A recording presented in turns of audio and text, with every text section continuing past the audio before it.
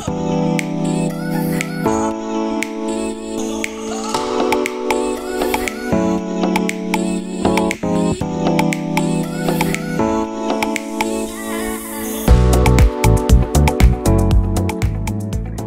everybody, we are back with another episode of Lunch and Learn, and I'm Brittany, and I'm Alex.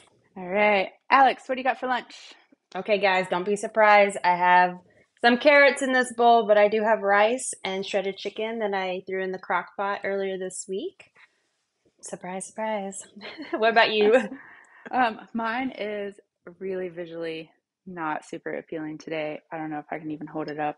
Dun, dun, dun. It's a sad song lunch, but I am short on fat a little bit. I had a super low fat breakfast that I threw together, but so I have a little sandwich here that has an egg on it, got some shredded cheese, a turkey sausage patty, and I've already eaten one mandarin because I got hungry earlier while we were waiting, and I have a mandarin orange here that I'm going to be snacking on while we are going to talk all about protein. It's a very hot topic. Yes.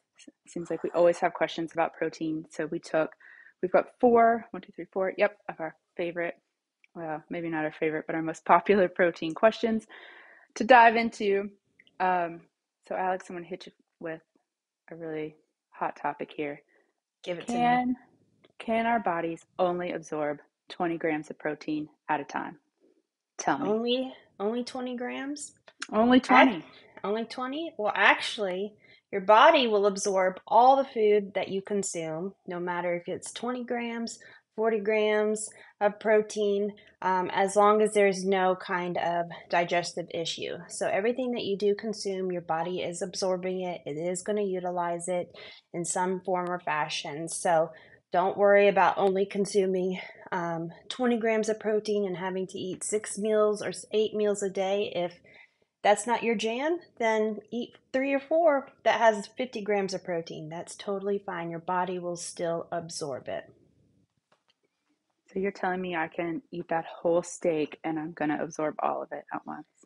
Yeah, I am. The only way, or a good indicator if you're not absorbing it, is if you ate something and you went straight to the bathroom and you saw it in the toilet. Nice. I know we're It's eating lunch, but hey, it's the truth.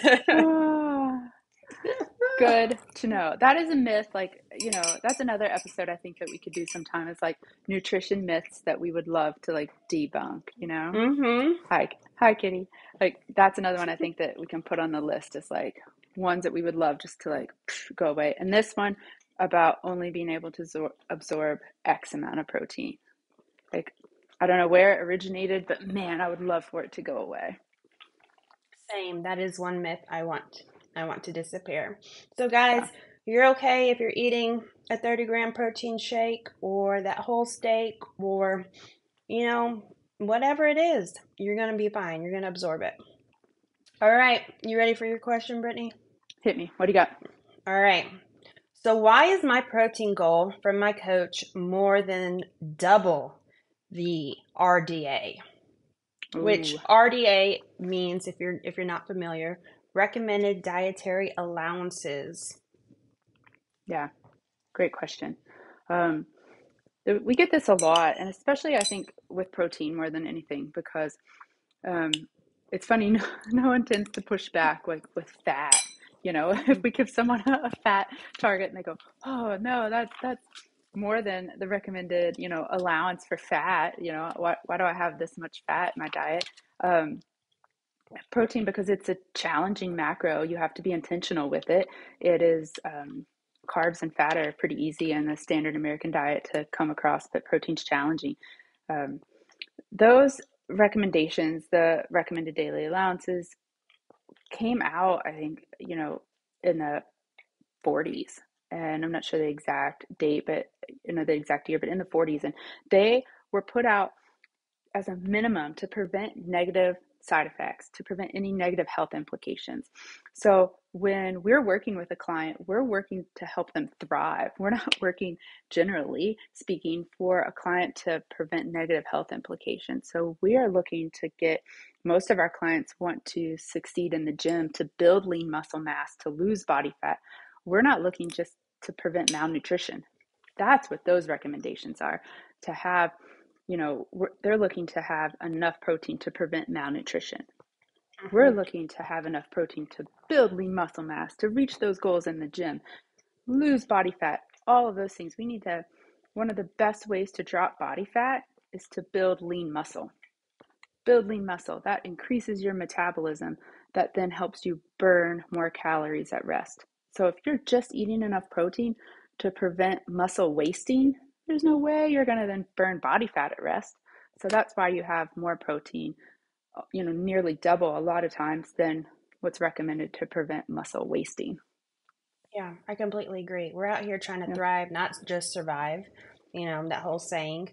Um, and I think you are right about it being developed in the 40s. And the reason for that was that it was the prime time for drafts. And so men of that age, drafting age for the war, they were showing up really scrawny. They weren't consuming enough protein. They weren't able to do all these physical tasks. And so the government was like, we need to do something to help that out, to prevent this from happening. And so that's where the RDA appeared, just to make sure that they had enough for good nutrition, Yeah. or like you said, for the bare Yeah. minimums. And we're not out here just trying to reach bare minimums. Yeah. I can. And I think a lot of it comes from when we get asked these questions, and in no way do I want to put this out there like, don't ask us the question, we love the question. I think a lot of it just comes from lack of knowledge, like not knowing what that acronym means, and not knowing. Hmm. You think RDA, oh, this is what I need. You have no idea that that just means your bare minimum to prevent muscle wasting. So that's why we're here to educate, so you know what it Yes, means. I love a pet exactly. I love a pet cameo in the She is a star out here. yeah, I love it. All right. So, All right, yeah, hit here's me what I with the got. next one. All right, so we know how much, like maybe the bare minimum, we need to eat more than that. We can Hmm. have more than 20 grams of protein at one time, but like how much protein is too much? Like we know our kidneys act as a filter for our Hmm. urine, and there's this rhetoric that like too much protein can be bad for my kidneys. So is that true? Ooh, this is another myth. We're just out here busting myths. So, guys, I want you guys to know, you're hearing it first from here, that too much protein is not bad for your kidneys. All right. Now, I have found a article from the American Journal of Clinical Nutrition that compared various ranges of protein intake through various populations. And what they found, that if you already have impaired kidney function, which you likely know, through a physical, and your doctor has, spoken to you about this type of thing, consuming high protein in that state is not good. It's not ideal. It likely will lead itself to more issues. But if you are generally healthy, you have um, good kidney functioning, you haven't been flagged as, hey, your kidneys are, having some issues, then actually consuming a low protein intake will actually increase your risk for all cause mortality. So essentially, what that means is consuming very little protein may actually increase your risk of developing diseases later on in life that could have been prevented just through a good, healthy diet throughout your life. All right. So if you already have impaired kidney function, which you Mm-hmm. likely know, right? Yeah, Um, then you need to talk to your doctor about how much protein is appropriate for you. But healthy adult, no issues. You need to eat the protein. That's what we're hearing. absolutely. Hit the nail on All the right. head right there. All right. Okay, so let's get another question, guys. Okay, I'm plant-based. This is a question, not me personally. I'm a pl- I like protein. I like animal meat. I'm a plant-based person. I don't Okay. necessarily like to eat a lot of animal protein. I follow maybe a vegan diet or mainly Okay. plant-based. Now, do I need to be worried about complete proteins? Okay. So this is a question that we get a lot, for anyone who's not familiar with plant-based eating or vegans or even vegetarians. So Protein is the wide, I'd say vast majority of protein sources, right, come from animal products. Um, Protein is comprised of amino acids. There are 12 of them total. 9 of them are essential, meaning we have to eat them. We cannot produce them in our body. So there are 9 essential amino acids, and the only complete amino acids come from animal products. So vegans, vegetarians, they need to make or to consume a complete proteins, they need to sort of play a little bit of a puzzle game, right? To sort of put those foods together. Now, we are fortunate enough, living in our part of the world where food for most of us is available, and we don't really need to pay that much attention to say, I'm going to pair food A and food B and food C together with lunch to make this perfect complete protein. Most of us don't need to do that. So we don't need to stress about those type of things. I would say if someone who is on a plant-based diet, they end up going to their doctor's office and they end up doing some blood work and it comes back that you get some results saying that some of your blood work is low, you have some albumin or something like that that shows up low, then maybe we need to look in pairing some foods together, and we do know what foods have which amino acids in them. We would look at that, but the vast majority of us, plant-based eaters, I say us, I am also not a plant-based eater, but most plant-based eaters do not need to play that game. Now, when it comes to tracking your food, we sometimes get this question. Even if it is not a complete protein, say with collagen, for example, you still need to track that as a protein, even though it's not a complete protein. It has calories, we track it as protein. Yeah, no problem there. So you don't need to play that game of like, we're going to pair this amino acid with this one to make it complete. We don't need to do that. Like I said, in this part of the world, we're fortunate enough to have pretty much everything we need and pair it together. Okay, so what I'm hearing is that as long as you're eating a variety of, say, beans, legumes, vegetables, whole grains in your plant-based diet, then you're likely hitting all your protein needs.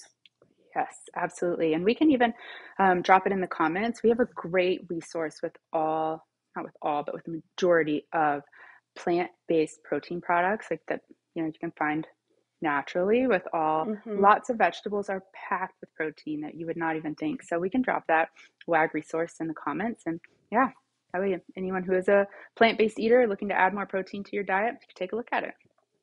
Man, I think that's awesome. Yeah, Yeah. let's do that to help the people out. Yeah, to help the plant people. Yes. All Yeah. right. So I think we've covered a lot of really hot topics around protein. So Yeah. I think this is it. What do you think? I think so too. I think this covers a big chunk of those protein questions. And if you guys have any more or have clarifying questions about anything we covered, don't hesitate to reach out, drop a comment below. We're happy to re-engage, bring it back up again. And I think we're going to do another one. We already have our topic. We're going to talk about exercise next time. So, Ooh, exciting. My favorite. yeah. All right. All right. Bye, guys. Bye. Hey, everyone. If you liked what you saw, make sure you hit that like button and subscribe to our channel to get more content on nutrition, health, and wellness. Thank you for watching.